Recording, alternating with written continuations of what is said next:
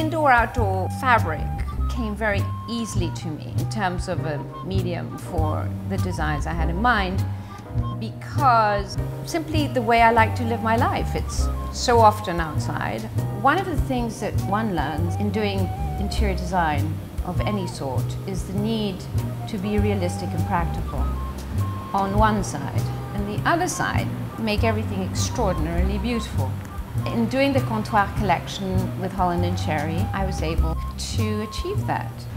So they're soft to touch, extremely resilient, and they're glorious fabrics, especially the patterned one, Goa. It's a great combination of pattern and practicality.